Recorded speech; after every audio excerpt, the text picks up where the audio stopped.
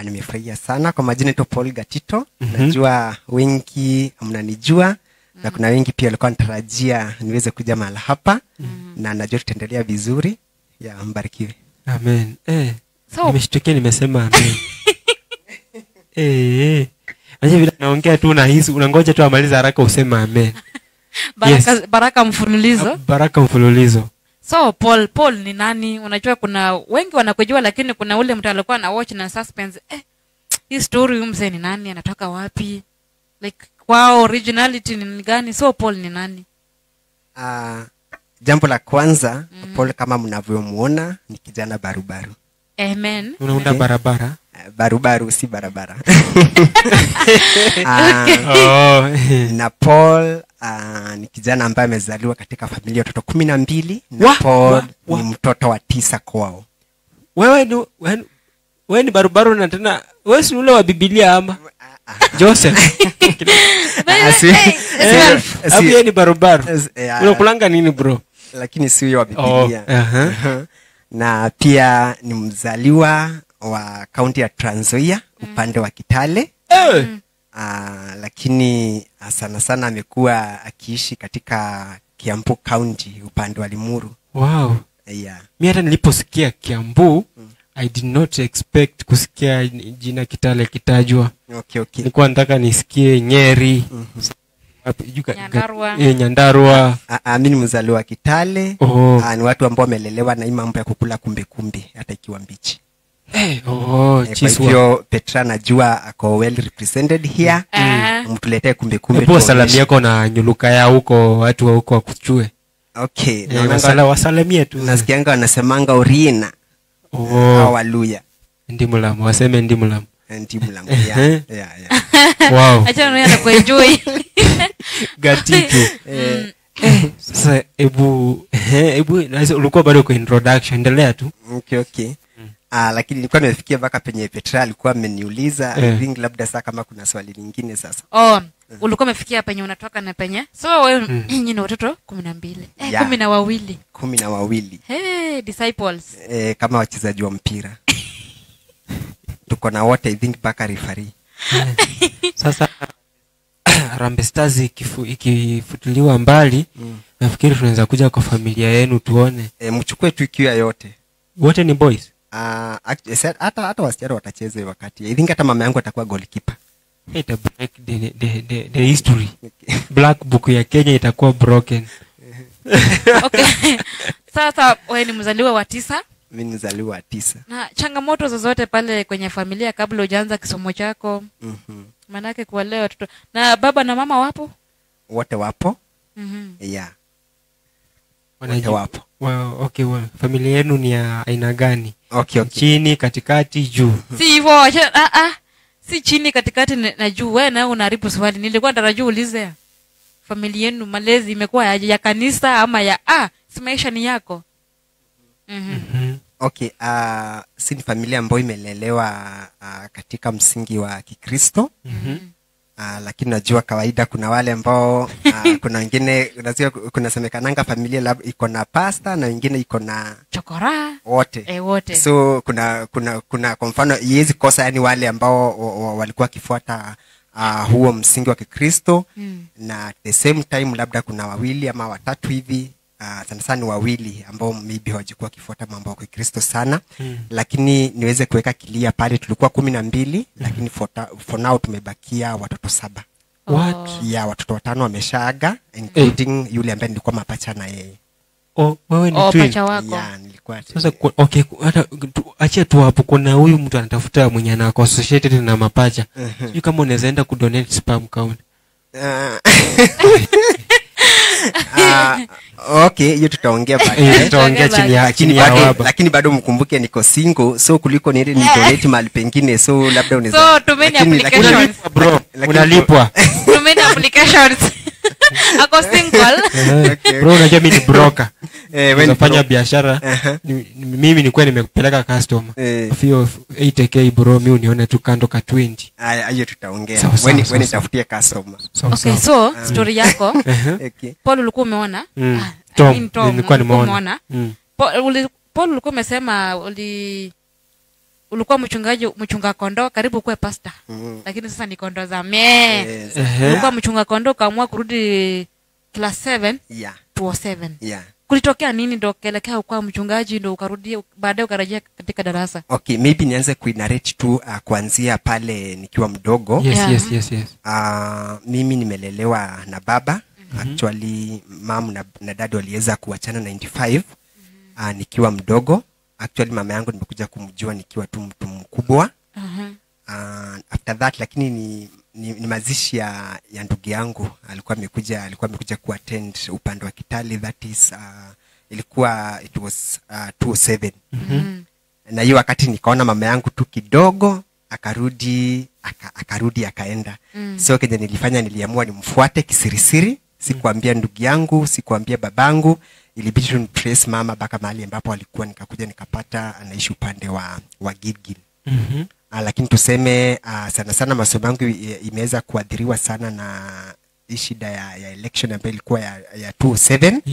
Ambayo iliacha makovu mengi kwa mioyo ya watu wengi, na ambayo pia tuwezi taka kuongelea sana kwa sababu it is not a very interesting story. Na hapo sana ndo masomo yangu iliweza kuwa affected, na nikaweza kuachia shule hapo. And then after that nilirudi sasa, nikakuja nikaajiriwa kwa sababu kuna mama fulani dada yake alikuwa anaishi Limuru pamali panaitwa Ngarariga. Tuliweza kujuana na yeye akiwa upande wa Gilgil, na akaweza kuniambia dada yake anatafuta mtu ambaye atakuwa kimsaidia kwa mambo ya kuchunga kondoo. Wakati uko na umri gani? Ya wakati ulikuwa 207. Nilikuwa kitu kama I think mimi ni wa 91. Kuzaliwa so I think nilikuwa 16. Okay. 207. Na kimasomo hapo sasa inafaa ukue wapi? Ulikuwa umefika class 2 ama hapo 8 sasa? 16. Petronina amejikuna kichwa kwa sababu nilikuwa naanza class 1. Aka mtu nikazeka ameficha miaka kwa magoti, lakini I thank God. Actually tulikuja na yeye, na hiyo wakati ilikuwa mara yangu ya kwanza kuweza kufika upande wa Limuru. Na nikaweza kuajiriwa kazi ya kuchunga kondoo. Nikafanya kwa miezi 5 kwa sababu ilikuwa hapo 208 mwezi wa 7. Na huo wakati nilikuja nikapata mamangu akiwa katika hali ambayo ilikuwa ni ya fukara zaidi, si vile nilikuwa natarajia. Kwa sababu maybe nilikuwa nafikiria naweza kuwa nikitorokea ufukara upande wa Kitale, then nikuja nipate labda mama ako stable kidogo. Wakati huo sasa mama alikuwa peke yake ama alikuwa anaishi na mtu? Actually walikuwa kuna dada zangu ambao walikuwa wameenda na wao. Na kwa huo wakati walikuwa naishi katika kambi ya wakimbizi pale Gilgil, ndio ambapo panaitwa Kikope. Na huo wakati nikapata ile situation mama anakaa iko inapendeza, kwa sababu nilikuwa napata hata mvua ikinyesha labda achukue besheni aekelee kwa mattress ambaye alikuwa analalia. Na huo wakati ndo niliona kulingana na vile mama anaishi na kulingana vile anakaa, nikaona siwezi endelea kuvumilia kuona maisha kama yale kwa mzazi, na maybe nikaona labda tu niende niajiriwe, kwa sababu hii opportunity imekuja na ikabidi tu niajiriwe. Na lakini wakati bado sikuwa bado nimetairi hata nikiwa na miaka yote 16 kwa sababu ya shida hapa na pale. Lakini nataka kusemaje sasa bro? Yani maswali mpaka nashindwa niulize ulitairi aje. Nikuulize sasa uko unalipwa mshahara pesa ngapi? Hebu jibu yenyewe utafikiria hapo ya kwanza. Na nikisema hivi nasema kitu ambacho najua ni cha ukweli kabisa, na watu wa Ngarariga wanajua. Boma yenye nilikuwa nalipwa na siwezi kuitaja, nilikuwa nalipwa shilingi 1000. Mungu wangu, kwa mwezi. Na hiyo wakati watu wengi wanajua kwa Maseda huko ndo nilikuwa nachunga kondoo. Nikiongea hivi watu wote wa Kinyogori wanajua kwa sababu nilikuwa nachukua kondoo za watu wengi. Na wakati mwingine wakati nafukuzwa kwa Maseda nilikuwa naenda forest ya Roromo. Maseda ni place ya kuchunga. Ni place ni shamba ya mtu tu. Lakini sio wakati uko imelimwa, lakini saizi imelimwa. So hiyo wakati nilikuwa naendanga kule, lakini nilikuwa na challenge kwa sababu kulikuwa baka na watchman. Wakati mwingine unapata napeleka kondoo kule, unapata baka na chapoa. Na kuna wakati pia ni moyo experience baka, kuna mtu nilipata siku moja alikuwa ameshika kondoo ambazo nilikuwa na chunga. Nikapata anairape. Nilikuwa na a lot of challenge wakati ambapo nilikuwa nafanya ile kazi. Na kwa hiyo miezi 5, kwa sababu nilianza hiyo kazi mwezi wa 8, mwezi wa 8 wait mwezi wa 7. So nikafanya kwa 5 months. Hiyo pesa nikienda Gilgil 5k. Yeah, 5k. Wakati unapewa chakula nini? Yeah, chakula nilikuwa napewa. Makazi. Hata kwa kula nilikuwa napewa. Nikaenda pale Gilgil, mahali panaitwa Gitare. Nikakomboa nyumba pale. Na nikaweza kujisimamia mambo ya kupashwa tohara. Nikajisimamia. Achia tu hapo. Okay. Akajisimamia, sijui alikanyaga wapi, akajisimamia mambo ya kupashwa tohara. You can imagine alijisimamia. Wacha tunakuja kuendelea. Una watch Youth Drive Show, uko na mimi hapa Tom Roberto na Petra J. Kumbuka kuna pesa ambazo zinaenda kushindaniwa in a few minutes ama in a few hours time. Unatuma tu shilingi 99, yani Kenya shillings 99 to pay bill 777-382. Account number stone amount 99 alafu send. Mshindi anaenda kupatikana na atakuwa anapigiwa simu hapa live studioni. Ni pesa ngapi? 300,000. Kumbuka hii hatujawahi tangaza kitu kama hii kwa show yoyote. Hii ndio mara ya kwanza. So imagine you being the first person kushinda hizi pesa na sisi hapa Youth Drive Show. Kumbuka our kipindi, yani hiki kipindi kimedhaminiwa na Win Lotto, si ndio? Win Lotto. Wamedhamini, yani wamesponsor hii kipindi na wanataka wakuzawidi wewe ambaye unatutazama kila weekend Saturday kuanzia saa 10 hadi saa 12 jioni. So tuma. Anaona kuna watu wanazidi kutuma. Unaweza kuwa mshindi. Na usitume mara moja. Watume mara ngapi? Hata mara 20 ni sawa. Juu the more unatuma the more unaendelea kukua on top. Ni sawa na kumwaga maji kwenye ndoo, ile ya chini itakuja juu. Sasa hapo ndio unakaribia. Sasa kumbuka the more you send, ijae ndoo ifike juu. Kwani Mungu, hii mfano gani nimetumia yani? Petrah. Sawa, tukitoka break bado tunaendelea kusikiliza story. Tusome comments. Kuna watu wanakuwatch. Unaweza wataja before nitaje watu wangu hapa. Wa big up tu wale watu uliwaambia unakuja show. Alafu pia nikiwataja hapa usema huyo anamjua. Twende kazi. Okay. Saizi moja yule ambaye anajua sana ni watch ni my niece, anaitwa Dorcas Njeria kwa upande wa Nyahururu.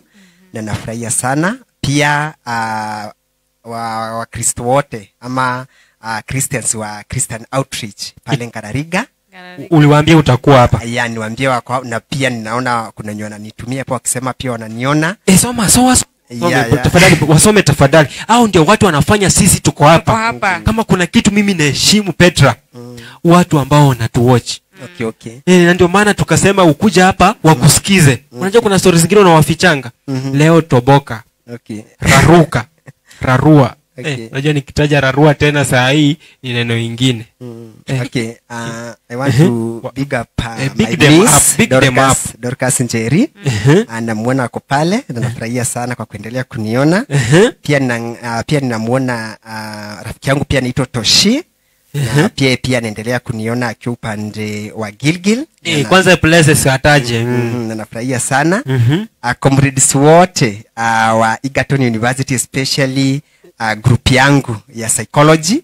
Pia ninaona kuna hapo utatutajia usitaje sana. Ninaona kuna Maina hapa. Na pia naona kuna Lydia. Wote waalikwa sana. Wote waalikwa. Mwalikwa mwingine. Na pia muweze kumwambia wengine pia waendelee. Unanikumbusha wakati matangazo ya kifo. Wote mwalikwa. Hiyo ndio ilikuwa mwisho wa nukuu. Sawa, tukirejea bado tumewaweka imagine tangu tuanze. Prince Laz anasema following the show. Thank you so much. We are kwa Mathare North. MC Kisha anasema leo Tom Roberto visuals ako wapi? Ndio huyo hapa. Kwani nimevaa? Okay, naelewa vile nimevaa. Haonekani. Niko hapa. Jared anasema niko in kama kawa, tusonge nayo hadi tamati. Kumbuka Jared huyu ako Ruiru. Ruiru. Ana represent Ruiru. Suzy Muhesh anasema hi guys. Hi tu. Vokelo pesa. Vokelo pesa anasema labda mimi ndo hizo pesa zitaomosha Mola ni nani. You never know. Petro kuna watu wako hapo. Ni hao unataka kuomokea kwa kipindi, si ndio? Wewe omokea hapo hivi. Omokea tu hapa. Kwa wale ambao mnatuwatch, Mungu awabariki sana. Nazidi kuspread the love. How do you spread? Just share this link ya live video ya Dison TV kwa page yako ya Facebook, hata WhatsApp. Just invite. Na kama unatuwatch kwa TV, chungulia jirani uone kama anatuwatch. Kama atuwatch, mnyoroshe area yake vizuri, msaidie kusearch Dison TV, labda aone vizuri. Kuna wale wanasema sijui inapatikana wapi, hatuioni, iko kwa Pang, sijui Signet, msaidie kutafuta. After break tunakuja kuendelea hapo kwa kupashwa tohara. Alijisimamia kupashwa tohara. Sasa sijui tunarudi. Qatar, Saudi Arabia, manze wale ambao wanatuwatch from there, big up tu sana. Ama namna gani Petra? Ni hivyo. Usiende kwa mengi, wewe cheza. Paybill number 77382 account name. Yaani utaki watu wakose pesa. Sitaki mtu akuwa na safa huko nje anakaa ni kama ametoka kulala. Unaona watu hata wanauliza ati unacheza aje? Kwani watusikii? Turudie tena. Anza tena. Nianze. Paybill 77382. Account number neno stone. Yaani mawe. Account number the word stone. Type 2 stone. Alafu amount 99 bob. Alafu finya send. Alafu ngoja. Na unatulia. Alafu na unatuma tena. Unaweza cheza sana. Watu ni wengi. Watu ni wengi ambao wanatuma. Sasa wewe ukikuwa the most active one anapata high chances ya kushinda 300,000. So as you win we eat stories. We were here. So muulizo umesimama hapo circumcision. Kumbuka tuko na mgeni ndani ya studio, wale ambao wanatujoin tu saa hii, anaitwa Gatitu, Paul Gatitu. Ni jamaa ambaye amepitia mambo mingi. Tulikuwa tumefika pale alikuwa anasema alijisimamia kupashwa sijui alijipasha tohara, I don't know. Yaani ati hizo gharama zote alijisimamia yeye. Kumbuka sisi watu wengine tumesimamiwa na wazazi wetu, relatives. Lakini tulikuwa tumefika place ya you can imagine story inaanzianga hapo. Andika insha, Gatitu alijipasha tohara. Endeleza. Alama ya dukuduku haya. Sasa endelea. Tuelezee, tuendelee. Okay, si ati mimi mwenyewe ndo nienda Pasha. What happened? Nilienda kwa wale ambao wako na ujuzi wa hii mambo. Na hiyo mambo nikamaliziwa. Okay. Ukaingia kwa ligi. Nikaingia kwa ligi sasa ya watu wazima sasa. Ambao ni ligi ambao inaheshimiwa sana kabisa. Pia hata katika tribe yetu kwanza ya Kikuyu na ya sidhani kila mahali pia. Hii kitu iko constitution kutahiri. Hiyo.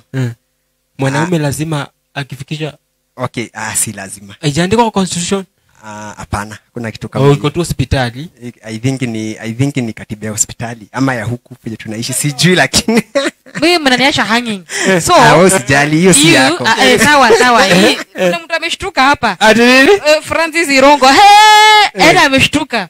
Sasa nashangaa after umejisimamia chakula, nani alikuwa anakusaidia? Like wakati junaelewa kuna sherehe ya kutolewa nje. Nani alikuwa mnini wako? Ama wewe ulijitoa tu kama kuku asubuhi? Okay, so yaani ukifunua hivi jina. Okay. So by the way kuna wenye walinisupport sana. Wacha kwanza niweze kwanza kumtambua mamangu. Kwa sababu licha ya kuwa na uwezo wake mdogo, alijaribu kunisimamia mahali ambapo wataweza sana. Na pia nishukuru dadangu ambaye saizi anaishi Njoro. Wow. Pia alinisaidia sana kwa sababu mtaje kwa jina. Anaitwa Mama Ruse au Mama Njeri au Mama Bedhi au Mama Wangari. Anaitwa Masi Nyokafi. Wow. Ako pale Njoro pale Crossroad. Yes. aliweza kunisimamia sana kwa sababu alikuwa amekomboa karibu na penye nilikomboa nyumba. Na yeye ndiye alikuwa ananipikia, naye bwana yake alikuwa ananiletea chakula. Na nilikuwa nafurahia sana, lakini watoto wake walikuwa wananifurahisha, walikuwa wanakujanga pale wanachungulia na rudi nasema kuna mama ambaye amenona na nyuma ako kwa hiyo nyumba na anakulanga watoto, akikula watoto wanaenda na huku nyuma. So sijui alikuwa ameambiwa asiende hapo ama kudanganywa ama ni nini. Actually walinisupport sana. Sasa umemaliza hiyo shughuli gharama. So kila kitu nikiweza kuimaliza. Na wakati ambapo niliweza kupona na nikakuwa sana niko sawa, nilirejea tena Limuru. Kazi ama masomo tena? Nikaendelea na kazi ya kuchunga kondoo mpaka 2010. Sasa uliambiaje huyo boss wako? Umetoka wapi? Ama urudi mahali pengine? Nimetoka kutengenezwa kwani kutengenezwa. Sasa garage. Prepare for the future. Garage ya wanaume. Sikia bila anasema. Okay. Prepare for the future. Gatitu wewe. Okay. Yaani kumbe na preparation for the future. Mimi nafikiri tu ni passage, right of passage. Hapana, kuna hiyo, kuna hiyo. Okay, so umerejea pale, bado wewe ni mchungaji wa kondoo? Na hiyo ni 2010? Nilichunga hadi 2010 mpaka ile wakati ambapo sasa kule kwa ile shamba ambayo nilikuwa nachunga ilikuwa ndio kwa Maseda, wakaanza kukomboesha watu waanze kulima sasa, waanze kukuza vyakula pale. Na sasa kufikia hapo nikatupwa nje. Na wakati ambapo nilitupwa nje, nilikuwa nimezoea, nilikuwa nendanga mpaka upande wa Loromo kule forest, na huko ndo nilikuwa nimezoea. Sasa nikaanza kujizoesha kwenda sasa kule kwa sababu sasa sikuwa na option nyingine. Hiyo 2010 kukatokea ugonjwa, I think ni ya foot and mouth, ikashika kondoo na kondoo za watu zikaanza kukufa sana, mpaka kondoo za wale ambao nilikuwa na wachungia. Labda tu nieleweshe kidogo hapo kwa foot and mouth. Na kwanza inashika miguu na mdomo. Mguu na mdomo. So kondoo inaendanga inashindwa mpaka kukula na pia kushindwa kutembea. Na juu ya kushindwa kukula, hiyo kondoo inaenda inakufa. Juu inajanga vinonda kwa mdomo. Na wakati ambapo kondoo, napenda sana kondoo, juu mpaka saa hizi ukigonga kondoo nikiwa karibu nasikianga ni kama umeniguza. So wakati ambapo kondoo za watu zilianza kukufa kwa wingi, nikaona sasa hiyo kazi imenishinda kwa sababu sasa nilikuwa nachunga kondoo nyingi. Hiyo wakati nilikuwa nimeweza kugather karibu kondoo 60 na ama hata ilikuwa hata zaidi ya 60. So ilikuwa inahitaji mahali ambapo pakona uwanja mkubwa wa kulisha. Na wakati ambapo sasa zilianza kugonjeka, nikaona sasa hiyo kazi imekuwa ngumu. Na nikaona sasa nita change. But kuna kitu nataka kusema, ile boma ambayo nilikuwa nimeajiriwa, kuna mama fulani pia nilikuwa namchungianga kondoo, lakini bado nilikuwa nakaa kwa ile boma. Na ile wakati ambapo niliweza kurudi sasa nikiwa mwanaume, yule mama alikuwa anasikia vibaya sana kwa sababu alikuwa anafinyiliwa zaidi kwa sababu ile boma, na nikiongea hivi najua maybe hata wao pia wanajua, na nasema mambo ukweli.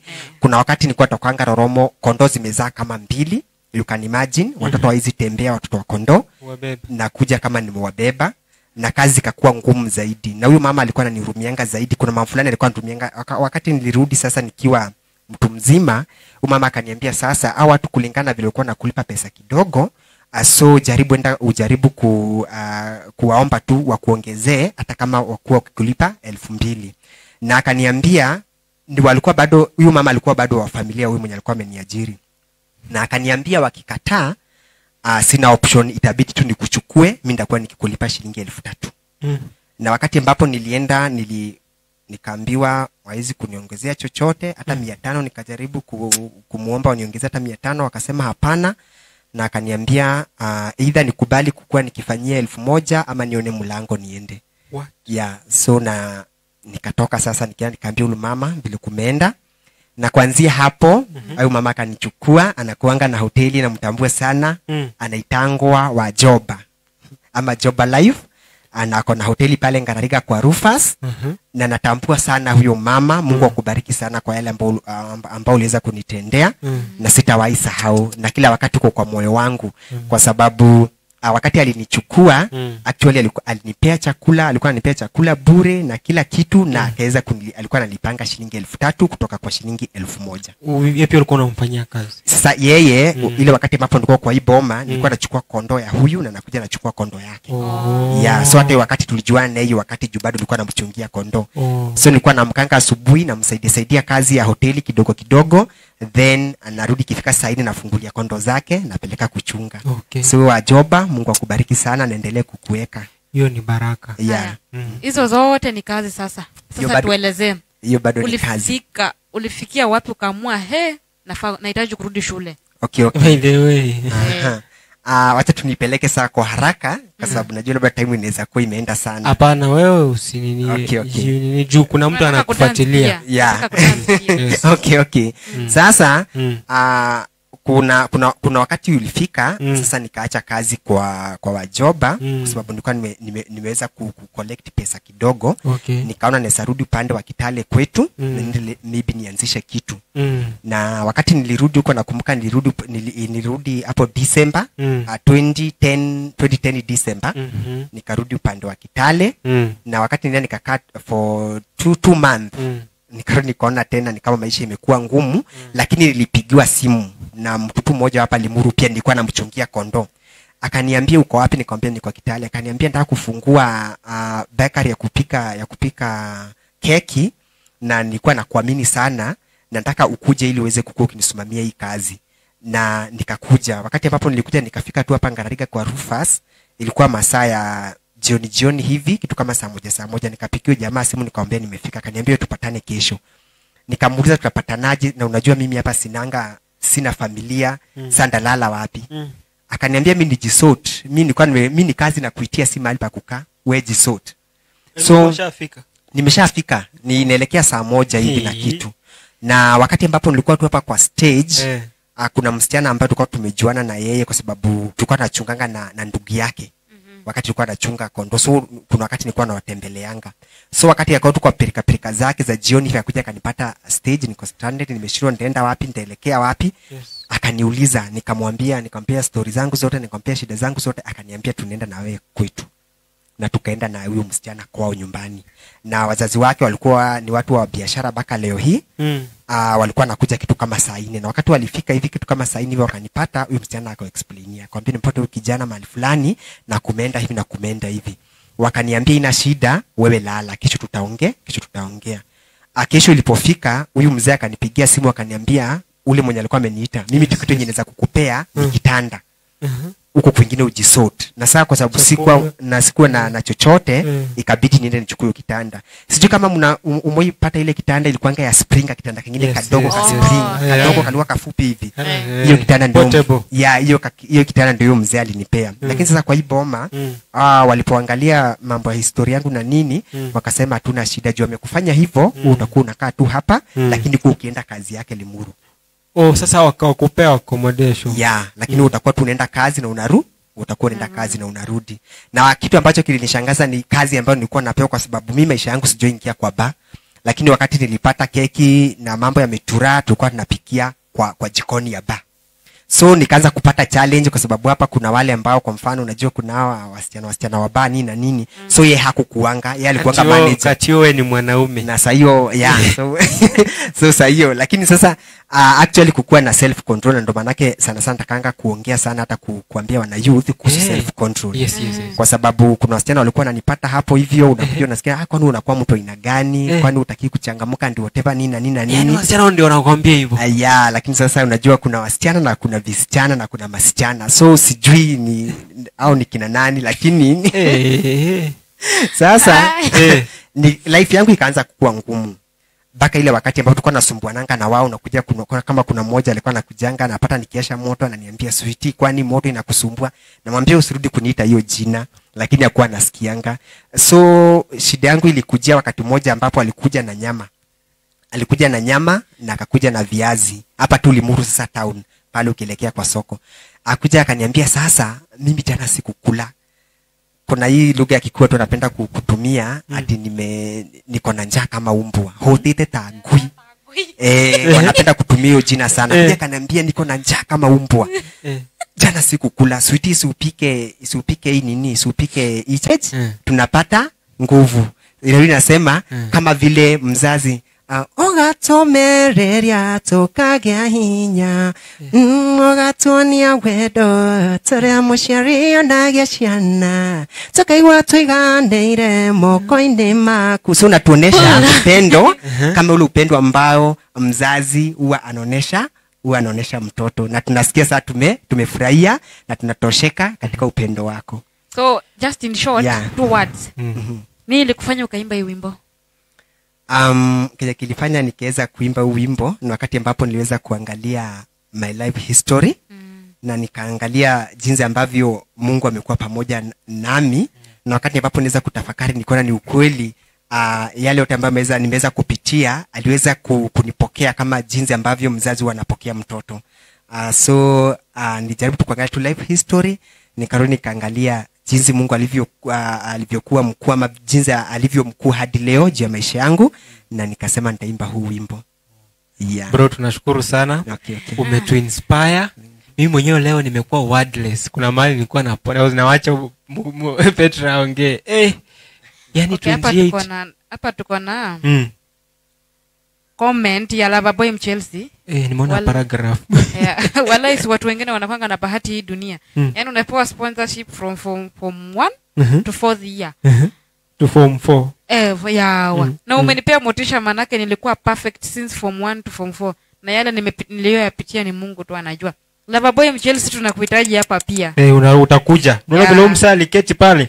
Ndio inafaa urudi hapa. Utarudi. So sijui kama ni next ama jua utatuambia. Okay, sawa, tuambie. Tunataka watu kama wewe pia. Yani apart from wasanii, tuko na wasee wamepitia experience. Na huyu ndio mtu wa kwanza kuhost, si ndio? Na tunataka sasa next time tupate a lady, yani to balance gender. Tukienda hivyo.